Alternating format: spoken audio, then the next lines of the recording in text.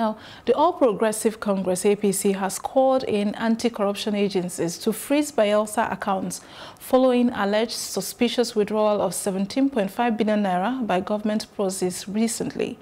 Deputy National Publicity Secretary of the APC, Yakini Nabena, in a statement on Sunday in Abuja, also called for arrest of Commissioner for Finance Maxwell Ebibai for allegedly overseeing the said illegal withdrawals. The Publicity Secretary called on the Economic and Financial Crimes Commission (EFCC) and the Nigerian Financial Intelligence Unit to take on the task of unraveling the whereabouts of the said funds, which he alleged were withdrawn on the orders of the State Governor, Seriake Dixon. According to the party spokesman, who is also an indigene of Bayelsa State, the state government, under the watch of Governor Seriake Dixon, had engaged in the alleged illegal disbursement of the said sum with the intention of using same to prosecute the upcoming governorship election.